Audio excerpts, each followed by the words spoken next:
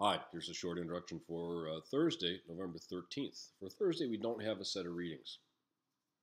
We don't have a set of readings because I've been feeling a little bit of lack of engagement on our part in the classroom, and I feel like we're stuck in a little bit of a rut.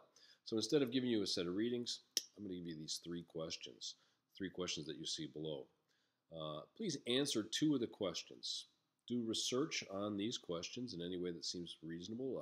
I would use the internet, but you could use notes from other classes or journal articles that you've seen in other classes. When in answering these questions, I'd like you to come to class prepared with credible evidence to support your whatever conclusion that you draw. And I'd also like you to come to class with some sense of how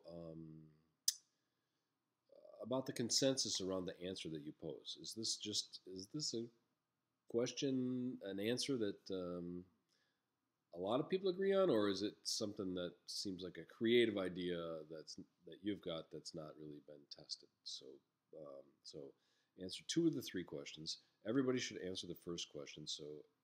Then choose between question two and question three to answer. Come to class with credible evidence and come to class with a sense of how much consensus there is around the answer that you're about to provide.